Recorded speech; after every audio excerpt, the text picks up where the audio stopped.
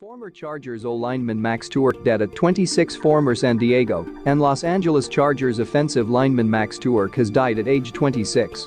His alma mater, the University of Southern California, announced his passing on Sunday. The cause of his death is not known at this time. "Fight on forever, Max Tuerk," the school said in a statement.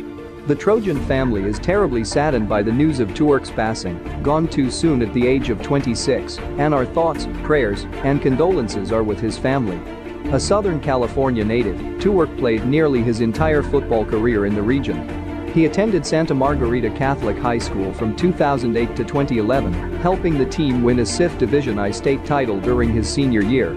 In the process, Tuerk became one of the highest-rated recruits in his class, eventually committing to nearby USC. Tuerk went on to start at left tackle as a true freshman, a first in the program's history, and earned freshman All-American honors from College Football News. He later transitioned to center, where he earned first-team All-Pac-12 honors. After a successful collegiate career, Tuerk entered the 2016 NFL Draft, where the Chargers selected him with the number 66 overall pick. Tuerk spent 2 seasons with the team, though he never played a snap from scrimmage. During his second season, the Arizona Cardinals signed Tuerk off Los Angeles' practice squad, playing him in a late December matchup with the New York Giants. The Cardinals released Tuerk the following offseason.